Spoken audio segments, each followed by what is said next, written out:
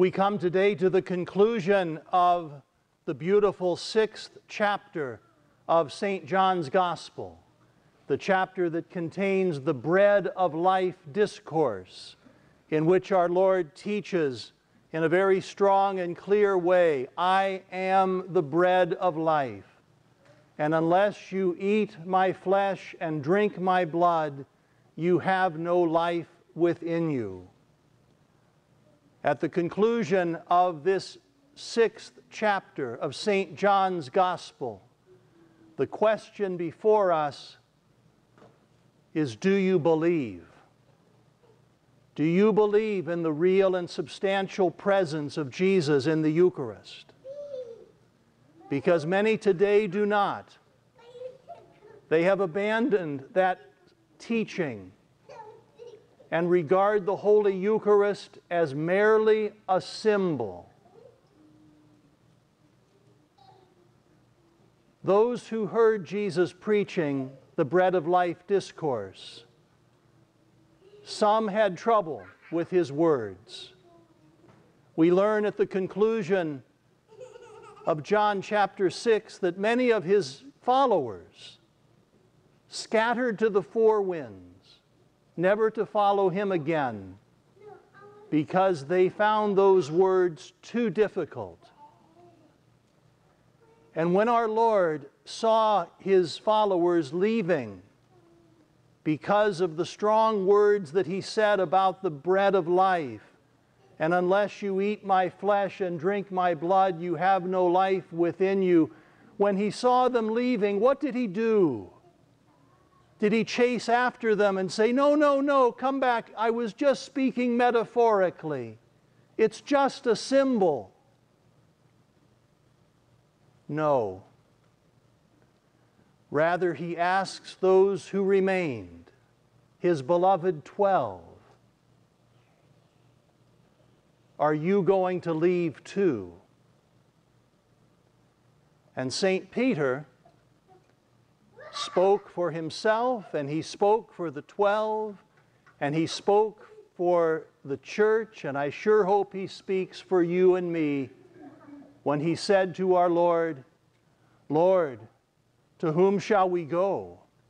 You alone have the words of everlasting life. The question before us today, do you believe in the Eucharist? We are strengthened today by the example of Joshua, the great hero of the Old Testament, who stood proudly before his people and said, as for me and my house, we will serve the Lord. And we are strengthened today by the testimony and the example of someone known for his heroic virtue. I want to tell you a story. It's a story that I had made plans to tell you a month and a half ago as I mapped out the 5 weeks of John chapter 6, those 5 weeks that we're coming to the end of, in which the focus is very clearly on the Eucharist. A month and a half ago, I decided I would tell you this story, a story that I have told dozens of times, especially during those 7 years when as a priest I traveled around giving conferences and missions.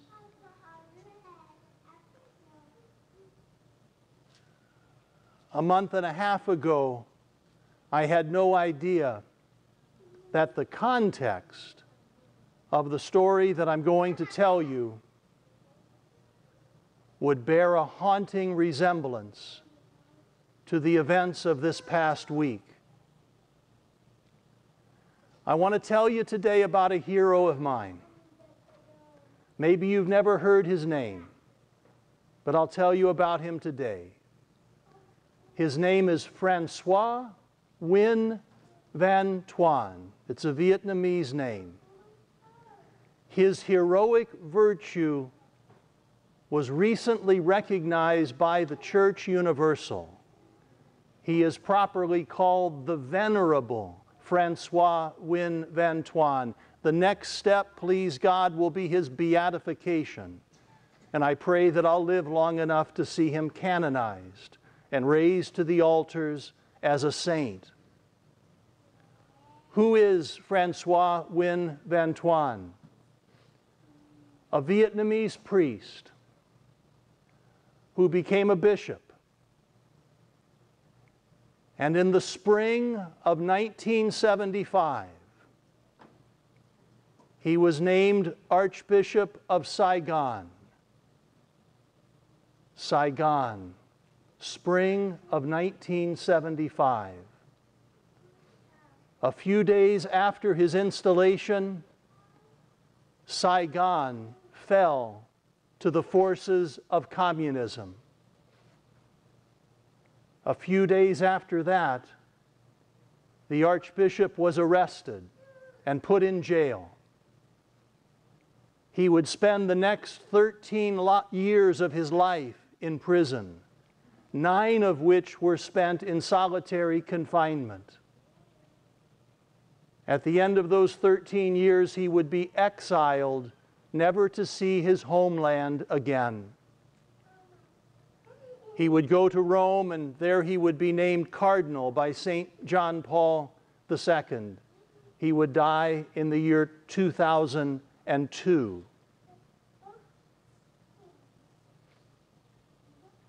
In his memoirs, the Archbishop wrote, "At the moment I was arrested, there was only one question on my mind.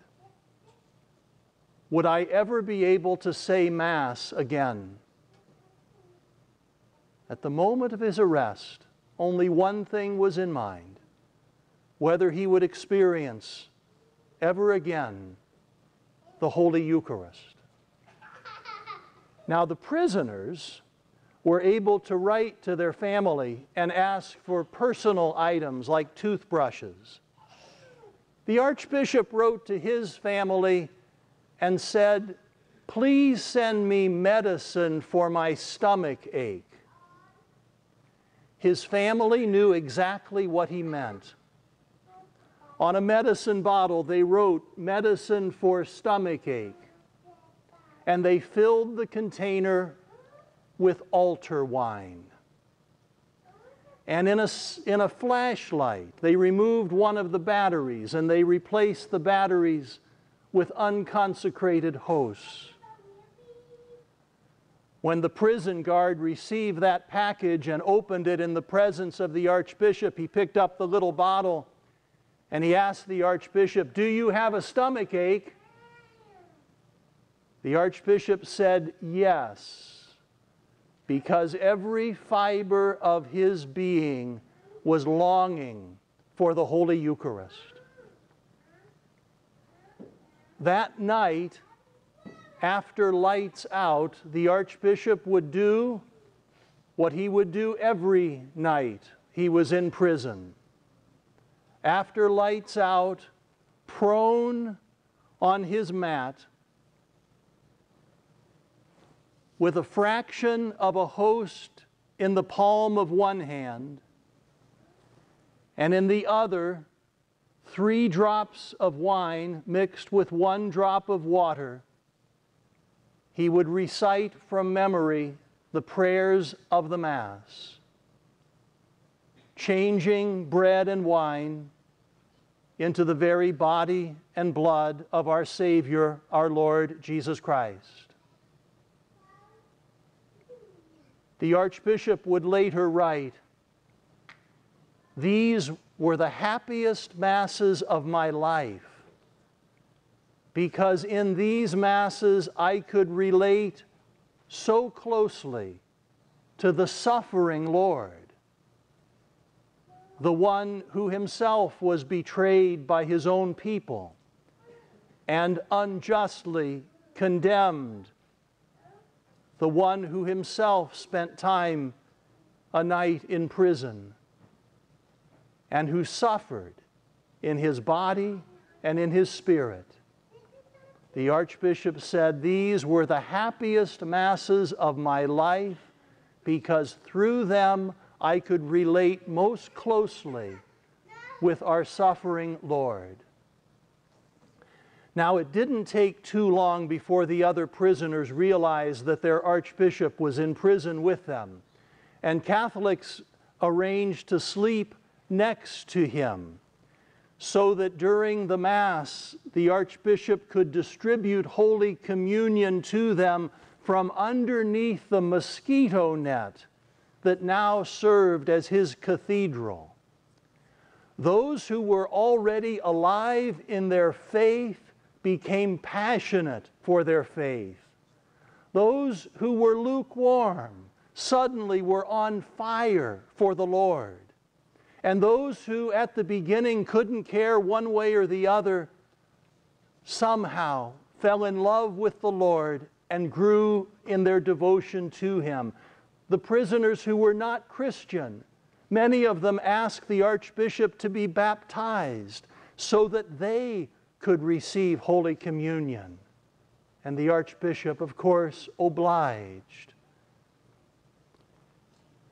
Some of the devout Catholics asked the archbishop if there might be time to extend Holy Communion through adoration, spending time in prayer before the reserved Blessed Sacrament.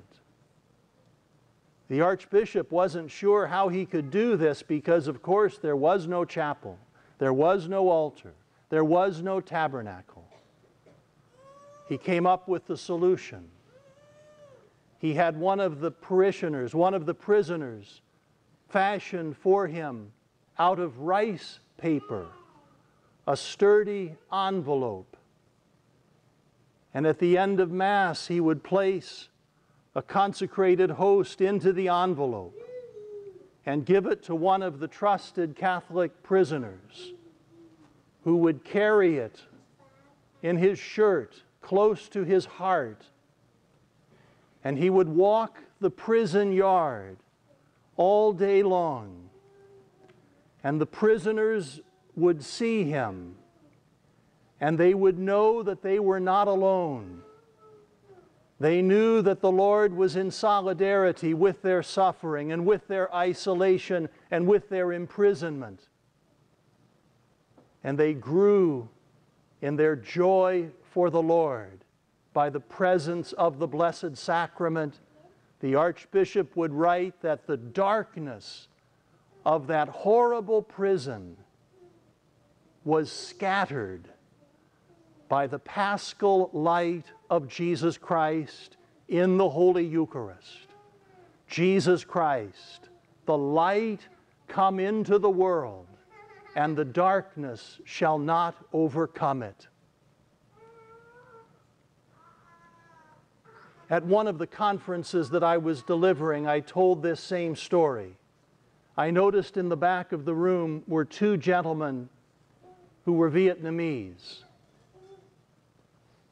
I asked, after the conference was over, I asked them, have you ever heard of Archbishop Francois Nguyen Van Thuan? One of the Vietnamese gentlemen, very gregarious in his personality, said, oh yes, I am from Saigon. He was my archbishop. And then he elbowed his friend, a very humble man who did not make eye contact with me out of a sign of respect. But I will never, ever forget his words. He told me, I once walked the prison yard in Saigon, carrying in my pocket a rice paper envelope containing the Most Holy Eucharist.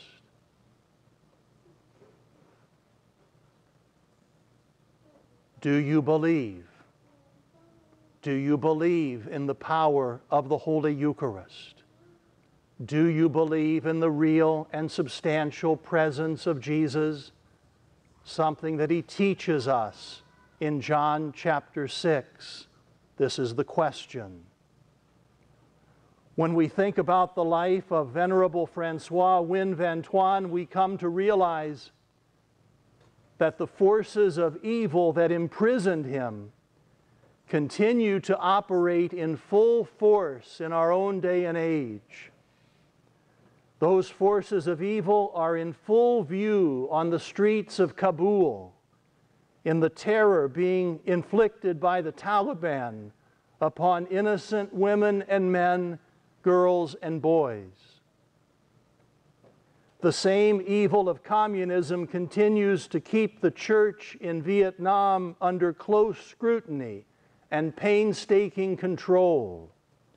The building of new churches and the admission of a young man into seminary takes place only with the express permission of the communist government. And the government is not very generous at all. Even in our own country, the evils of Marxism have been creeping steadily into our laws, our schools, and our culture, with truth, virtue, and decency being sacrificed upon the altars of relativism, hedonism, and nihilism. These are difficult times in which we live. All around us, there is uncertainty, confusion, and a diminishing sense of confidence about what the future will bring. These are dark days, and perhaps there are darker days to come. We do well in these dark days, and whether the darkness is something that you associate with national and international news, or some darkness in your own life because of the tragedy of sin or a broken relationship, when we think about the darkness, we do well to remember that dismal, dank, bleak prison in Saigon, and how the darkness of that prison gave way to the bright light shining from the Holy Eucharist, the real presence of the Lord, the one who is the light. And the darkness will never overcome the light. May we never wander from the Holy Eucharist.